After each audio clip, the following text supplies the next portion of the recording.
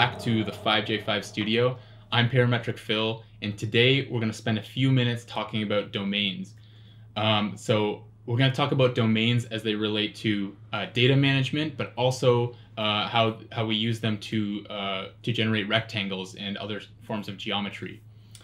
So first, we're gonna just take a look at how we can use domains to in some of the list components, in some of the sort of list sorting, list management components. And we can find the domain in the Math tab, and then all of our domain components are going to be in this tab.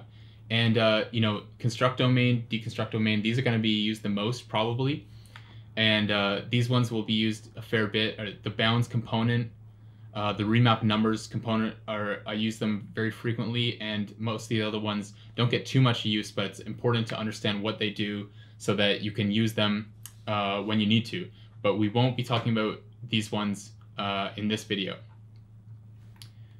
We will be talking about remap numbers, we'll talk about bounds, and construct and deconstruct component. These components will also probably come up in a different video. These components have more to do with the U and V values of a surface, and it is important to understand domains, but it's a bit of a tangent to what we're talking about today. So let's start off by constructing a domain.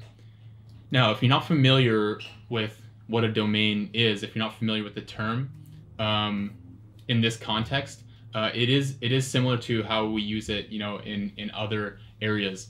So if we're talking about a mathematical domain, it's not that different than when we talk about a domain as in our occupation. So when you say that your domain is engineering or something like that, it means that your specialization, your professional specialization, goes from this area to this area, and everything between there is engineering. That's your domain. So a domain in its most fundamental sense, a domain is from here to here, and it's everything in between there. So the construct domain component has an A, has a start, it's a A value, and an end, which is value B. Okay, so we can construct a domain if we just plug in two different numbers. I'm going to plug in 0, and I'm going to plug in 10. And so that's our start and end. And if we put that into a panel, we can see our domain right here, 0 to 10. Okay. Now, if we want to use a domain to in data management, it's probably going to come up when we're trying to obtain a sub list. Okay. So in the list tab, we can grab a sub list, and a sub list is just a portion of an existing list. And what it's asking for is a domain. So that's kind of why we're going through this process. When it asks for that, we need to know how to, what's the simplest way to do that. So let's just create a list, a hypothetical list, something very easy to understand. I'm going to make a list that goes from 0 to 99. So there's going to be 100 items. Okay, so there's going to be 100 items, so it's going to go 0 to 99. In a series component, start is always defaulted at 0. The step count is always defaulted at 1, and then the count is always at 10. So in this case, we only have to change the count. Okay, so the count is at 100. So the list goes from 0 to 99, and I'm doing this just because now the values of the list are matching up with the indexes. Just for the sake of visualization. Okay, so if we plug that list into here, into the list component, sorry, and then we plug our domain into where the component wants a domain. Now what we're going to have is we're going to have a sub list. This is our original list. Now we're going to have a sub list that just goes 0 to 10. Now it's important to understand that the domain is looking, this component is using the domain to look at the list indexes, not the list items. Okay, and so that means that if we change these values, it's going to be looking at the indexes, not the values themselves. Okay, and I'll give you another example. If we flip this list, we reverse it, reverse list. Now it's going to go 99 to 0. Okay, 99 down to 0. So the sub list, okay, think about what is the sub list going to be. The sub list is the domain is 0 to 10, but those are, we're taking the indexes, the index 0 to index 10. So it's going to be from here to here. So the sub list is going to be 99 to 89. Okay, 99 to 89. So that's the basics of how we work with domains. And let's just go back to our original list here.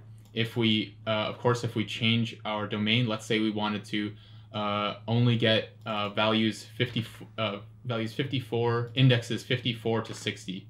And that's our domain, and now we have 54 to 60. So just because we titled, so the list items are the same as the list indexes, that's why we're getting, I just did that so we can visualize how we're doing our data management here. And so that's why we're getting these numbers here. Okay, that's the basics of how we can use domains to manage lists. It's how we can use domains for data management. Most of the other list components are not going to be using domains, so this is going to be the main one. And let's move on to a bit more complex idea where we're using domains. And this is probably going to come up. This comes up in a lot of projects. Let's take out the bounds component and the remap numbers component. And this is going to be best understood with an example. So I'm just going to put together a very basic project here. I'm going to populate a square. Okay, we have a rectangle. We have 100 points in this rectangle, and our seed is 1, and we don't have any optional pre-existing population. So we have a list of points now, and let's say we want to create sort of some kind of pattern. I'm sure you've seen this before, where we have a pattern where the we have you know, it's called like an attractor script. Everyone has a different name for it. And I'm going to put a point here, and then this point will influence the size of the circles that we're going to put on each one of these points. Okay, so let's take our circle, and we'll put our points there. And then I'm just going to figure out how big I want these circles first.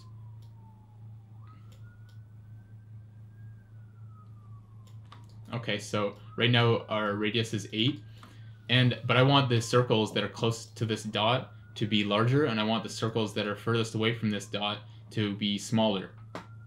And I think I'm going to be going from a range of about probably 1 millimeter to maybe 20 millimeters. Okay, now that's interesting, right? I just said 1 millimeter to 20 millimeters, and that's a domain. Okay. So let's construct a domain, and we're not going to use this for a minute, but let's construct it anyways. 1 millimeter is our start, and 20 millimeters is our ending domain.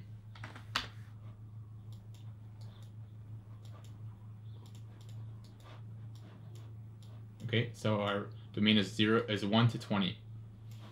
Now, how do we So first we need to gather the information that tells us what is the distance from this point to this point for every single point, and then we're going to have a list, and then we have to remap those numbers to be values that are 1 to 20, because we need to adjust the size of the circles relative to the distance away from this point. Okay, I think I should just do it instead of explaining it conceptually. So let's take our distance component and go from each point to the point that we have here.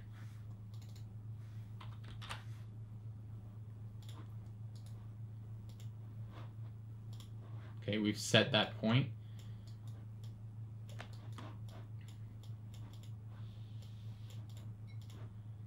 And so now we should have a list of 99 99 different distances, and with this we can with this list we can get the bounds. Okay, so what are the bounds? The bounds, this is how we can find the shortest distance and the longest distance. So 16 is going to be maybe this circle. We could find that out if we wanted to. Should we do that? Sure, let's do that. Let's sort the list.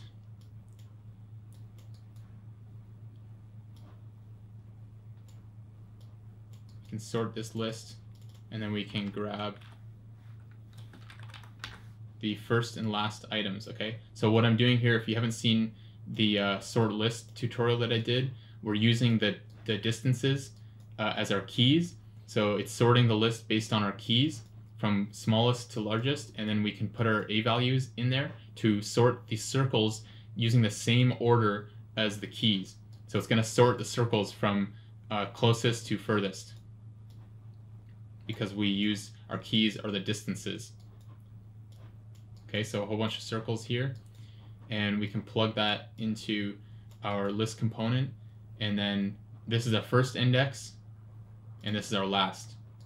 Okay,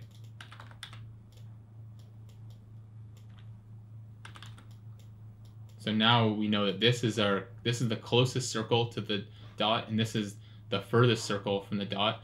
So we want this circle to be a radius of 1, and we want this circle to be a radius of 20. So we need to remap these distance numbers that go from 16 to 205. We need to remap those numbers to be actually 20 to 1, because the smallest number, we want this smallest distance 16 to be 20.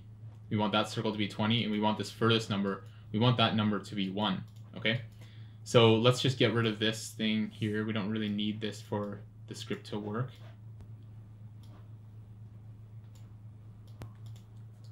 Okay, so we have our okay, let's take a look at the remap component, remap numbers component. We need to input our values. Our values are the values that we want to remap. It's going to be these values. Our source domain is going 0 to 1, but our source domain is the domain that we're starting from to remap, and the target domain is the ending domain that we want to come out of this. So since we need the radius numbers, we need the data of the radiuses, the radii. So that's the result that we're trying to get. So our target domain has to be what we want our circles to be. Okay, and our source domain is going to be the domain of this value list. So we can use this bounds component. We can plug that into our source domain, and we can use our domain that we made here, and we can use that for our target domain. Now, I mentioned this earlier that there's going to be a problem here because our bounds are going 16 to 205, which is 16 here, and the distance of 205 here, and we want our radiuses to go.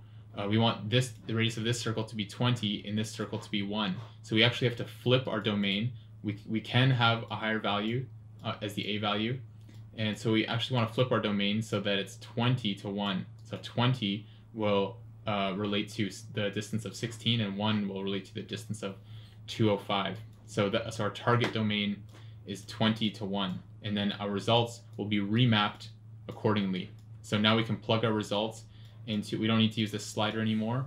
We can plug our results into this these circles, and now we've achieved what we were trying to do. So now if we move this component or this point around, it will recalculate, and we can change our domains if we want to. And I'm going to use this example in probably the next video to demonstrate a bit more complex remapping with graph mappers. and that might be interesting to you, so you might want to check that out if it's up by the time you're watching this. But that's as far as we're gonna go there. So this is the most that I ever use a domain. This is usually where I'm using domains, and also for creating a sublist. And now let's take a look at how we would use a domain to construct a rectangle. Okay, so we open up a rectangle component. I want to get rid of this grid here, so I'm just going to plug this into a curve component and hide the preview, so we can still see the rectangle. Our plane is at the normal x and y, and you'll see that the x and y values, the component is looking for a domain. That's what the little symbol is in the hexagon there. It's looking for a domain. Now, if you saw my recent one of my recent Instagram posts, you'll know that you can just plug in a value into that component, and you can create a square, okay, or a rectangle if you have two sliders. But what it's doing, it's taking your single value of 5, and it's actually creating a domain out of it. So you can see there, it's generating a domain which is 0 to 5. So you can only use this method if your if the start of your domain is 0. And if you want to move it around, you can just change the plane, and then you can keep using this method so that your plane dictates the first part of your first point here, and your values dictate where the second point ends up. But if you need to start your rectangle at a different value, so I'll give you an example. If you also, what I went over in the Instagram post was the simplest way that we can generate a square. So let's use the construct domain component again, and let's disconnect there. And if we want to generate a square, let's say we want to generate a square from the center point. So our XY plane is actually the center point. And what I've done here is I've set up a few numbers around the center point. So our X and Y origin is here, our Y axis and our X axis. And I've zoomed in so that we're actually looking at each square here is 1 millimeter, a 1 millimeter unit. And if we plug in our dimension of 10 into our domain, and then if we add an expression, our a value is negative x divided by 2, and I'll explain that in 1 second. And our b value is x divided by 2, positive x, and we plug that into our x and y. Now this is the simplest way that we can make a square that is moving out from the center point of our world world origin. And if we change the dimension, it's going to maintain the same center point because we're moving from the origin. And so how does this expression work? Let's look at our a value. Our a value is negative x divided by 2. So what's going on here is we're taking this value, which is x, so it's negative 10 divided by 2, which is negative 5, okay? So we've created the start of our domain is negative 5, and the end of our domain is 10 divided by 2, which is positive 5. So our domain is just going negative 5 to positive 5. So it's going negative 5 in the x, which is here, negative 5 in the y, which would put us to here. So that's our start point, and then the end of the domain is positive 5 in the x and positive 5 in the y.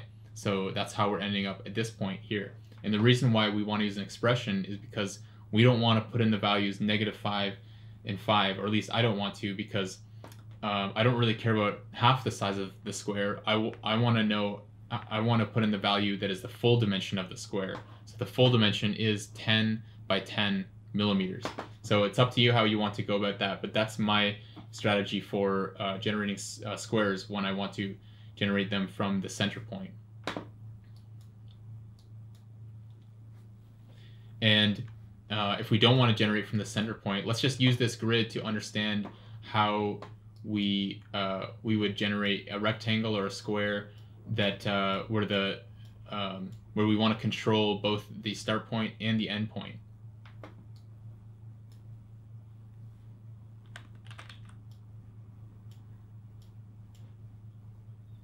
Okay, I'm gonna make some new components.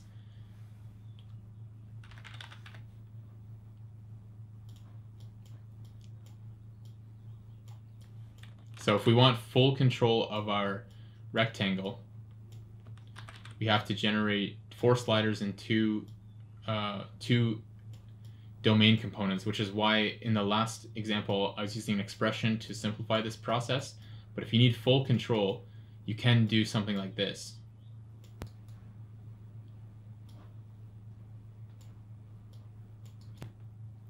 So I've changed the sliders to go from -10 to +10, and now we can start, and if we want to generate the same square that we had before, we would make our X domain go -5 to +5, and our Y domain does the same thing, -5 to +5.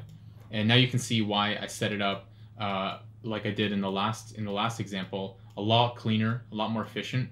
But we don't. But this example gives us full control of where a rectangle ends up in the coordinate system. So if we want to change just one value, we can change the X value, and we can change the Y value. And now, even though our origin of the plane that we're using is still at the X and Y, the rectangle is not limited to where that origin is, because we have full control of the start and the end points. Okay, so if we look at our X value, our first X value, it's -3, so it's right here, 1, 2, 3, and we can see it lines up right there. And then our ending X value, our B value, is at 5 right there. And then same with the Y, so -1 is where we're starting, and it's ending up right there, and +3 is where it's ending. And so that's the basics of how we're using domains to construct rectangles. And that's where we're going to end it for this video. And let me know if I missed any any fundamental things to do with domains. So we looked at how we use domains to generate sublists. We looked at how we use domains to remap numbers. And remember, we are going to get more into this very soon, because this can become a pretty complex topic. And we looked at how we use domains to generate rectangles and squares. So let me know if that helped, and I'll see you guys in the next video. Take care.